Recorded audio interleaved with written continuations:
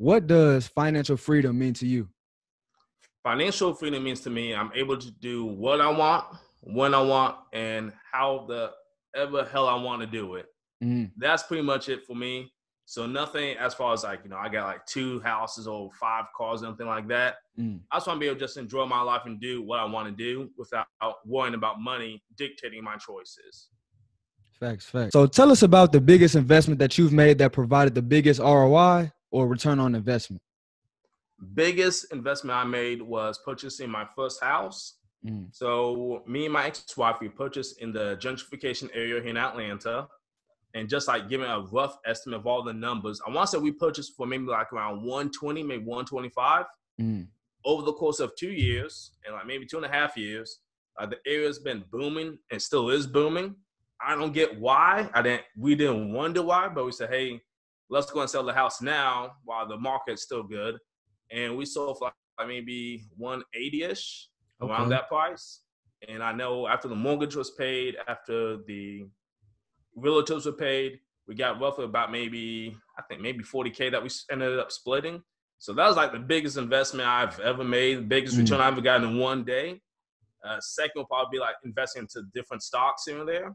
But yeah, mm. compared to like 20K just coming in my wallet, yeah, that's the biggest one, easy. Most def, most def. That's a big play right there, man.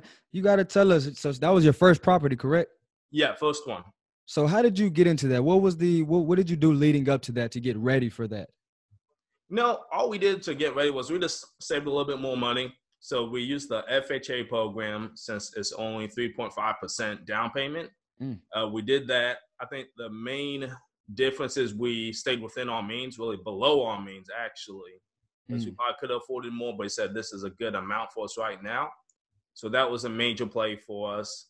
And we just shopped during the winter time. So for those who don't know, usually winter slows down real estate. Mm. And for us, we looked at maybe 4 to 5 houses.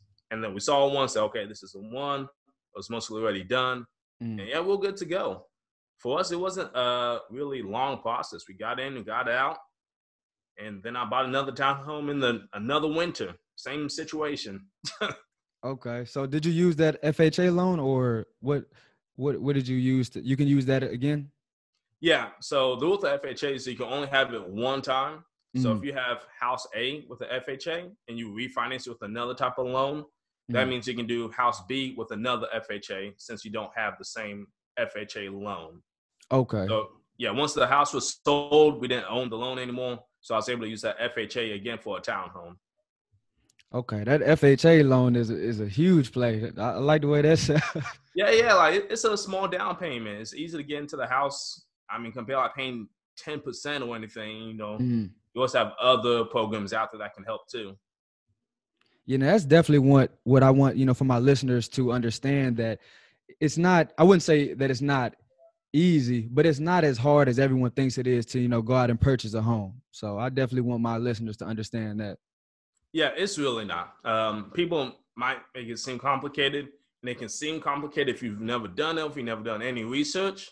I said that'd be the main reason why it might be complicated, but it's truly not. It's a really easy process. You find a good realtor, find a good mortgage for the loan officer, and everything should be smooth. Like, you should have no issues.